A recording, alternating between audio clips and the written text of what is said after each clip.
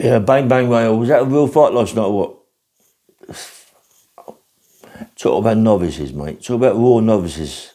That's unbelievable. Jake Paul and Tommy Fury, man. That was crazy fight, man. And they get paid for that. It's fair play to them, mate. Getting £10 million, is it, between them? Maybe even more than that. There was more publicity about that fight than any world title fight.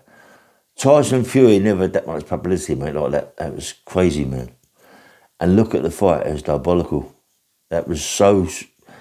Surely that Jake Paul, he can't fight no more fights, mate. They're not going to have a return fight, are they? Surely.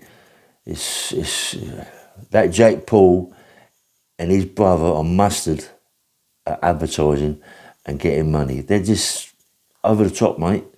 They're over the top. That fight last night was diabolical. That fight last night was like, I don't know. You see better amateur fighters. What is going on with this fighting game? This fighting game is finished. This fighting game is finished. It's only like, even the heavyweight scene is finished now. It's all over, man. It's finished with. Fighting's about money. It's always been about money. But the media has took over. The media's took over the fighting. It's all a load of cobblers, mate.